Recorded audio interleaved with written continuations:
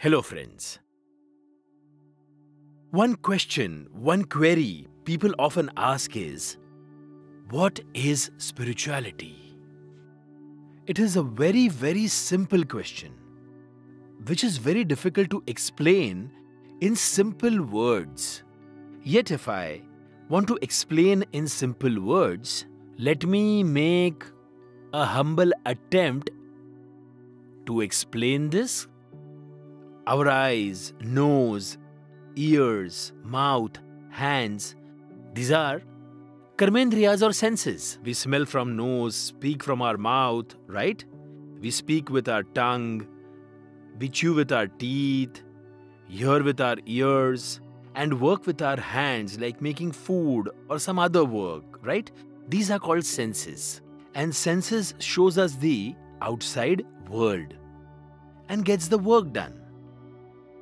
If we do not listen, then how can we respond? Correct? That's why it is called senses. And we see the outside world through these senses or karmendriyas, right? We can see things around us and we can also participate. Am I right? But to walk on the path of spirituality, we have to see within ourselves. Yes, ourselves. We have to experience the joy of divinity. And as and when you experience divine joy, that is called spirituality.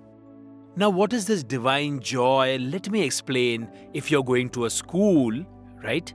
And if you spot a handicapped person crossing the road and you see them, and then you decide to go and help them. And when you hold their hand to support them, right? And when you help them cross the road, the happiness and joy which you experience then, that is divine joy. When we offer water to a thirsty person, or if we offer food to a hungry person, then the kind of joy which we experience, that experience is divine joy. And that divine joy is spiritualism. Am I clear? If you are not spiritual, then you can't do these kind of acts.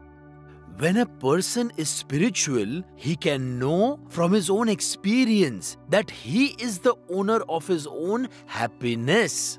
It is called spiritual joy. Did you get it? Most of our maximum knowledge is physical. And from that, we aspire to supreme happiness, right? So if you're going to sit in AC, then you feel nice. But this is physical pleasure. Now, when we go in nature and you sit under a shady tree or near a river, then that is nature's joy and it is ultimate happiness. And that is not physical pleasure. Can you make out a difference? When you start questioning yourself with your eyes closed, that who am I? The name which you are carrying is been given by your father, mother, or your auntie. But when you peep within yourself to check who are you, to recognize this I within you, this is the first step to move towards spirituality by acquiring knowledge. Now, some people, they start walking on the path of religion. They follow the teachings in the religious books and they like to believe that they are extremely spiritual. Yes, friends, but it's not so simple. Religion is what helps us identify the difference between good and bad deeds and to identify them. So we have to leave the bad deeds and we have to decide to do good deeds. That is religion. But in spirituality, there is no need to acquire anything or give up on anything. In spirituality, birth, life and death are absolutely natural processes, which is a destiny of the universe, which is bound to happen. I mean, when a person is born, right? A person being very prosperous, having lots of property, or someone is a middle class, or death of a person. This is destiny. This is an eventuality. So for the universe, this is just destiny. This is going to happen. The whole of our life, we tend to collect materialistic things. Right? Like a person starts going for work, or maybe he starts his own business. Then he decides to buy a small house. Then he takes a bigger house, a bigger plot. His wants and desires keep on increasing. He gets busy in collecting all the materialistic things.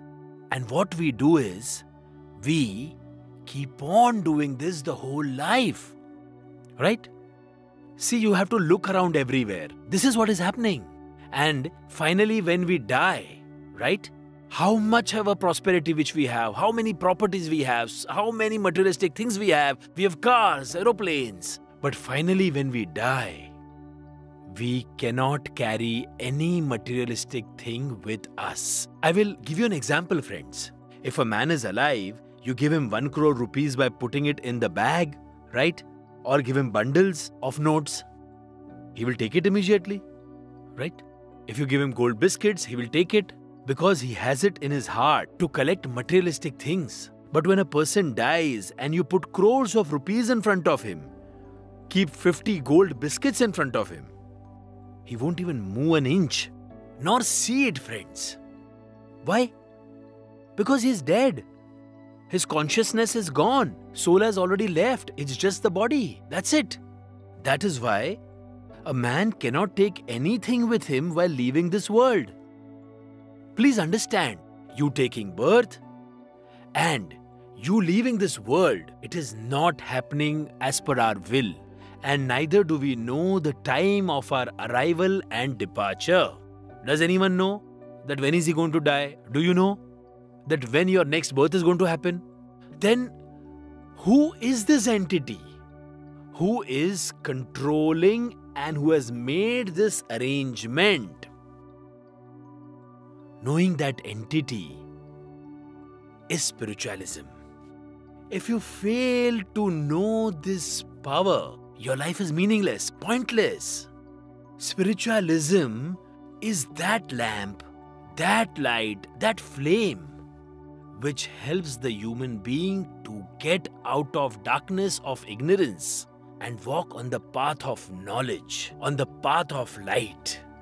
Asatoma sadgamaya, tamasoma jyotirgamaya, mrityurma amrutam gamaya. Lead us from darkness to light. Lead us from dark ignorance to light. Take the path of knowledge, and through the passage of death, provide us nectar. This journey from darkness to light is spiritualism. No one in the world can teach you. No one can make you spiritual. You have to learn everything from within. And there is no better teacher than your own soul.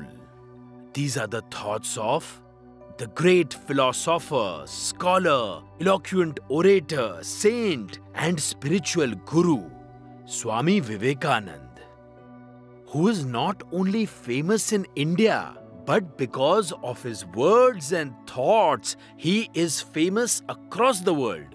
He grew up in a religious family, and he started studying and analyzing many religious books, after which his knowledge led him to question the very existence of God Almighty. He approached Guru Devendranath with his questions, but he could not get satisfactory answers to his spiritual questions and queries, friends. Vivekananda ji had many questions going on in his mind, and during his spiritual crisis, he heard for the first time from the principal of Scottish Church College, William Hastie, about Sri Ramakrishna Paramahamsa ji. Finally, he met Ramakrishna Paramahamsa ji at Dakshineshwar Kali temple. And Vivekananda asked him a simple question. Have you ever seen God? He had asked this simple question to many spiritual masters, but he was not getting a satisfactory answer. But when he asked this question to Ramakrishna Paramahamsji, he gave such a simple and a beautiful answer. Yes, Vivekanand, I can see God as clearly as I can see you. Wow. That's it. And then Vivekanand started going to Dakshineshwar temple, where he got all the answers to his many questions arising in his mind. When Vivekanand's father passed into ages, the whole family was facing financial and monetary crisis. He went to Swami Ramakrishna Paramahamsa and asked him to pray for his family's wealth and well-being. But Sri Ramakrishna Paramahamsji refused and told Vivekanand that he should pray in front of Goddess Kali himself. So Vivekanandji went to Kali Mata's temple to ask for wealth and riches. But while praying for wealth and riches, unknowingly he kept on repeating for renunciation, for knowledge. Vivekanand was himself surprised that why is this happening? He again tried to pray for wealth and riches. But besides knowledge and renunciation, he couldn't ask for anything from Kali Mata because he had spent so much time with Swami Ramakrishna Paramahamsa that within him, kind of spiritual power had awakened. After this, he walked on the path of ascetic life. That was Swami Vivekananda. So children, you need to start yoga and meditation from a young age. The best time for meditation is Brahma Muhurat. Brahma Muhurat means early morning 4 o'clock. If you wake up at this time and start your day with yoga and meditation, then your entire day will be full of energy. Remember, if you can manage for a few minutes, start doing meditation and yoga, then it will be an icing on the cake. Because meditation is the only path, the one and only path that leads to spirituality and spiritualism. So, every day, get up at 4 o'clock and do yoga and meditation. You will do it, right? Thank you.